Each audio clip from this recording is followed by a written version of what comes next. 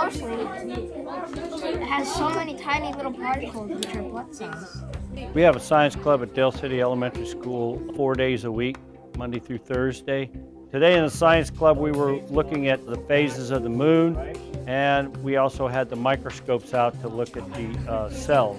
I like science because it's very fascinating to discover all these different types of organisms. Wow. We've seen the need for additional hands-on with all of our students, and so they get a lot of hands-on after school. If they're in science club and they're in my home room, that gives them an additional 5 hours a week, and over a year that's over 200 hours of extra on science for their science tests and SOLs. I like science because I get to learn like some really cool stuff. If they get involved in science in elementary school, it sparks a growth in them, and then they want to take more advanced science in middle school and high school. I like science because you can learn about new things like energy, the layers of the earth, how hot they are, and new things that you didn't know. Fifth grade is the first SOL, and a lot of it's fourth grade material and fifth grade material. The results that we're getting here in Dale City is the kids who are staying in the after-school science program